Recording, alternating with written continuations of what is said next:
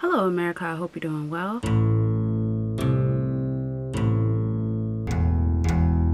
Welcome to my review of Love After Lockup, Season 3, Episode 29, 30, and 31. Yes. Okay. So I watched all the episodes, and I am here to talk about the episodes. I have 444 notes. Wow. How amazing. Andrea and Lamar and Priscilla went to go meet Shantae. I think that this was the first time that I've just seen Andrea not be too extra in any way, shape, and form of the word. Even when he bought her the car and gave her the car, she wasn't extra. She wasn't extra at all. So I was really happy with, their interaction. Shantae wants to be a part of their family. Andrea says that she was protecting her family, but, she does want Shantae to be a part of her family as well. I do like that Andrea and Shantae are talking, but also Lamar, just go over and see your daughter. I don't really know. It's like Shantae was like, I feel like you don't want Lamar to come over here, but it's like Lamar is an adult, like a grown man. Grown. Lamar is grown. He has a daughter and he is a grandfather. Okay? I'm not like, what? I don't want you to go see your daughter. Shut up. And just leave. But anyway, they're in a good place. He done bought her a Jeep. It looks really nice. Anyway, that's the end of their story. Shane, Lacey, and Sean. Shane at his core sometimes be giving me scared of John vibes. He be giving me straight scared of John vibes. And I'd be like, bro, are you scared of this man? Because you definitely be giving me, I'm gonna change the lock code. That's not how he sounds. That's not how he sounds. But I can't get his voice. Anyway, Lacey is like, it's not a big deal. It's not a big deal. I mean, yeah, I had to get a protective order against him once because he came, and he knows where I live. And he was like, drunk and beating on the door, but it's not a big deal. Okay, ma'am. Okay, you don't think it's a big deal. Okay, that's fine. We see John. He goes to meet with Miranda, who is Lacey's best friend. Miranda says that she can't give him any information as to whether Lacey called the cops on him that night, but she did want to tell him that Lacey is pregnant with Shane's baby. This makes Sean very sad because, he thought that, one of her children was his, you remember? And also she got pregnant before, but they had a miscarriage. So, this is very sad for him. Then Lacey goes to confront her father and they talk about, how it was growing up and how he was at sea and how being with her mother kind of, drove her to drinking and partying. And I guess I can't remember where this was coming from. Because I think he said, I try to tell you stuff. And she like, well, I don't be listening to you because you wasn't there. Basically, she felt like she never had either one of her parents. And so Father John goes over to Felon John to tell Felon John to stop messing with his daughter. And Felon John is like, okay, well, he was like, hit me, hit me, hit me. Okay. Now, if he would have hit you, now what? Anyway, he goes over to Felon John. Felon John is like, bro, I'm not about to hit you. You trying to, oh, wow, my order is on its way. Oh, yay. You're trying to, what is it called? Goat. You know what I'm trying to say. You trying to bait me into hitting, but I'm not about to hit, just like your daughter. I just got to know one thing. And Father John is like, what? Did Lacey call the cops on me? Of course Lacey called the cops on you. Now, I don't know. I don't know. Did Lacey call the cops on him? Who knows? But obviously her father would say that Lacey called the cops on you so you could get out of his life. Now, I'm trying to figure out, did John say that this is going to be the end of their story since he's found out the truth? But I can't really remember. Episode 29, 30, and 31, Brittany and Marcelino and Cindy were in all 3 of those episodes. This is a really heavy story, okay? So I'm not going to talk about that right now. I do have to say, please, like, I do have to say that y'all, well, not y'all, but I went on Reddit and, you know, they was talking about, puppy lost weight.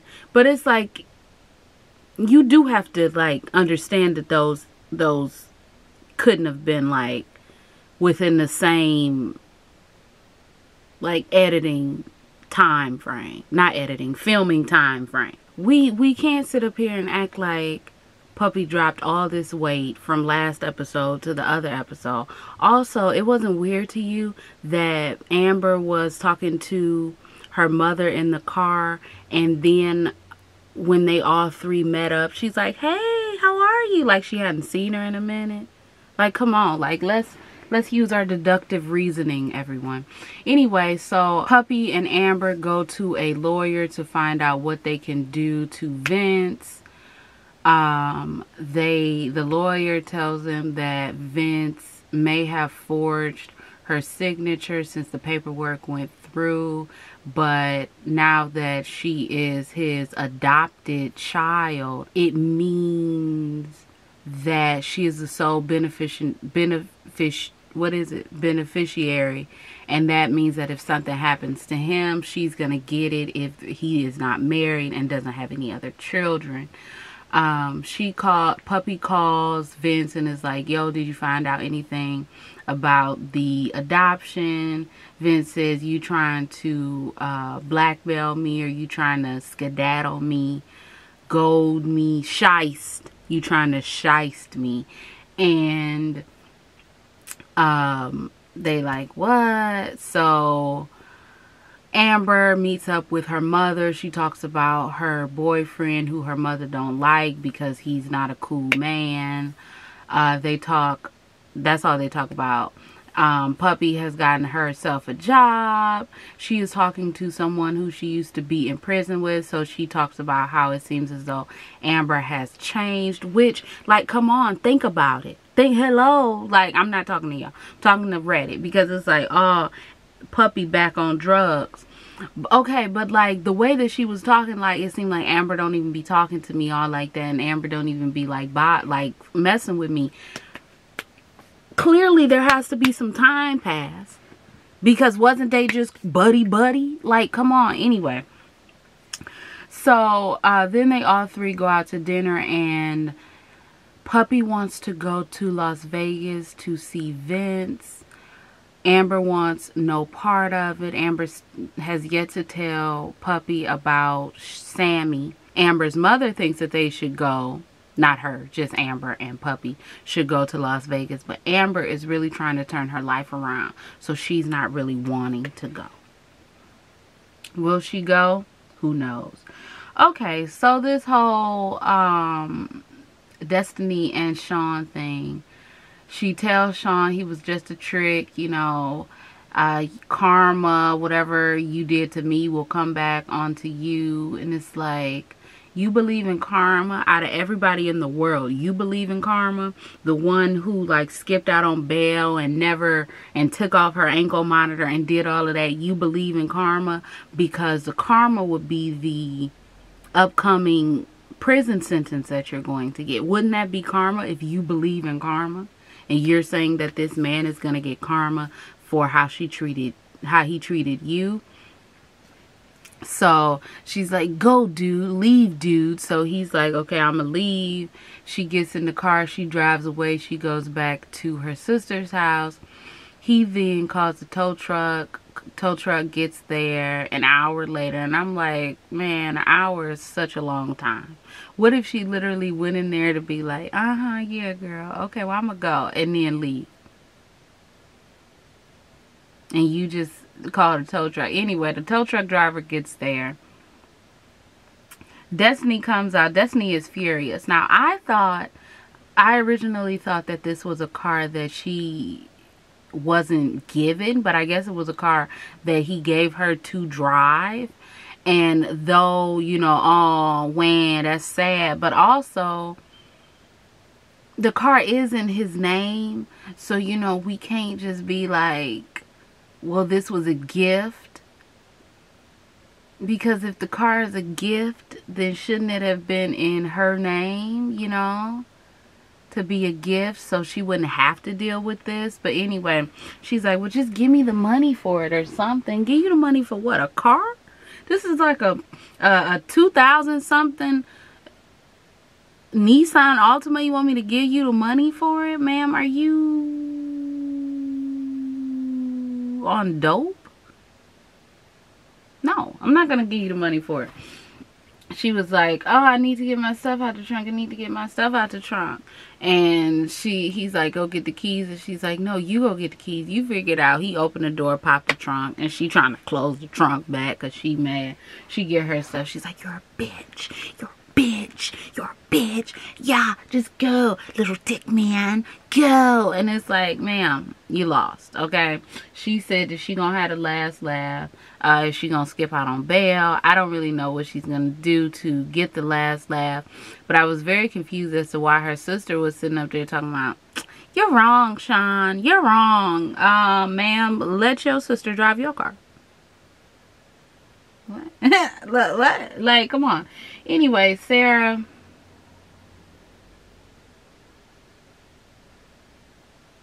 What do you want me to say? Sarah and Michael. Sarah. What you think happened? Where you think she fell? Back on the penis. It's so, I'm not going to talk about it because it's like, this is a very big lesson in everyone who is like, oh, he's going to leave his wife. Oh, just because that's his baby mama. They don't have feelings for one another. You might be dealing with a Michael. Don't deal with a Michael, baby. Do not deal with a Michael because he is piping down his baby mama as we speak. Okay.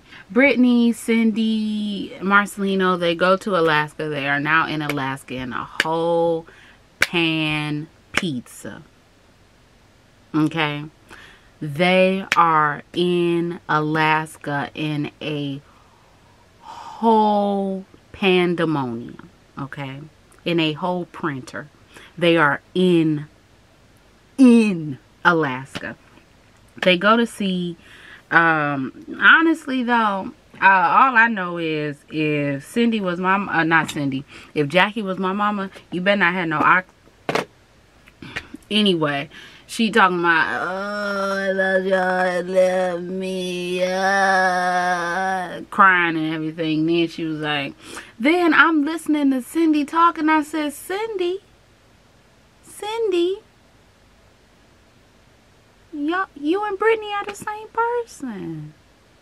This is sad. This is a cycle. Anyway, so Jackie talking about, I ain't pushed the pipe in your mouth. You should have told me somebody was touching you and I would have stopped it. Girl, Cindy said, girl. She got up. She done walked away talking about, girl, I can't deal with all of this. I'm really trying to, when I tell you Brittany is saying, girl, my name, call me Yolanda. Is that her name? Yolanda. Iyanla. Who is Yolanda? Call me Iyanla, okay? Because I'm fixing your life, okay? She is just really, she's like, hey, you want to see my father? Okay, the father is in a relationship. It's just really sad because you, like, he's like, man, you gotta look out for yourself, you gotta watch out for yourself. Then she done took her mama to the site of her accident when, you know, she was burned over 80% of her body, and her mama's like, I just wanted to end it all. And it's like, Brittany, you better hope your mama come out on the other side of this in a great position, because this is a lot to handle. Okay, it is a lot to handle. You can't be forcing people to want to, you know, face their demons, bro. You can't just have people go through the first stage and not feel. It takes a long time to go through the first stage. It takes an extreme amount of time to go through the first stage. And you really, you're really sitting up here thinking that the stage of Negredo is just going to happen immediately. And it's not. You got to face all your demons. And honestly, I really feel like just because Brittany done faced all her demons, she like, okay, Mom, come on, face your demons. And her mama like, now? I mean, okay, I guess. Anyway, moving on, because it was really sad. Okay, who do I have to talk about? Chevelle. Oh, Lindsay back in jail. I'm not surprised that she is back in jail, but I also, it was like, I don't know, I ain't gonna say it. It's not surprising, but also that don't take away from the fact that Scott makes me disgusted. So Quaylen and Chevelle, he done went on the Ferris wheel with her talking about, well, you want to meet me, you want to meet me, you want to meet me, you want to meet me, will you marry me? I'm like, this is not romantic at all. I'm not feeling romanced. Okay, she said yes. She started crying. D-Mark like, man, then they get into a shoving match. It was giving very much prison yard. Very much so. Chevelle coming in like she the warden. She was coming in like she the warden. Cut all these cameras now. Maila is in there. And I'm like, Maila is in the room. Like, I mean, obviously, no, this shouldn't happen.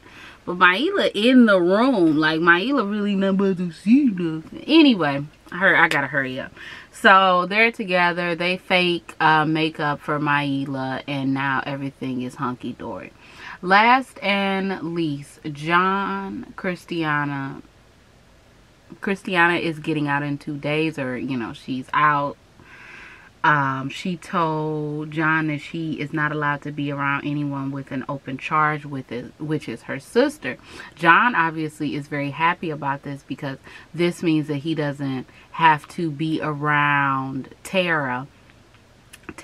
Bull.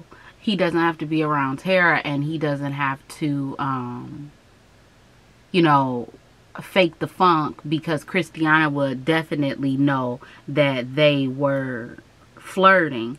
Now, the producer asked him, has he ever been faithful in his relationships? And he said, I've never been faithful with them big ass papa. I've never been faithful to anybody. Wait, but can I say something? Why, when he kicked out Tara and she was leaving the next day, and she was like, I mean, he got all these cars, a pool, you know. He was in prison for 16 years. Where does money come from? I don't know. And I'm like, girl, I know. You was just trying to fall on that man's dick. And now you sitting up here talking about he's a felon. Girl, and you're a drug addict. You see? You see? See what happens when we say things that are true? See? Anyway. His mom, her mama talking about, oh, John. And it's like, ma'am, y'all, why ain't Tara been living there for 9 months? She couldn't get a job. She couldn't get, like, anything.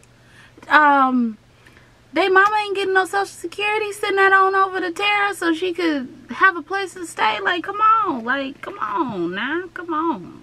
nah. Tara says that she'll be back. So I don't know what that means. Does that mean that her sister is going to go back to prison?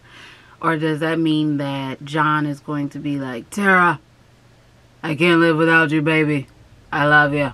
I want to be with you.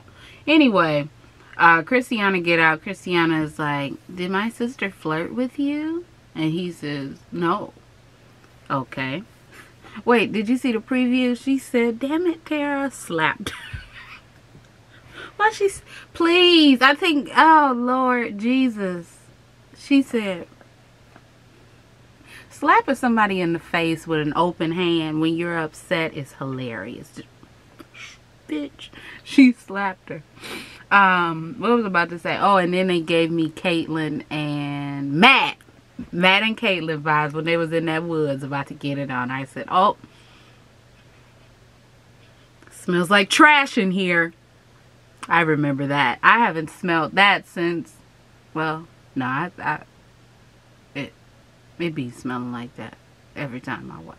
Anyway, I'm done.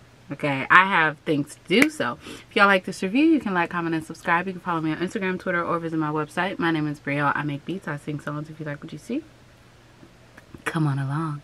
Bye.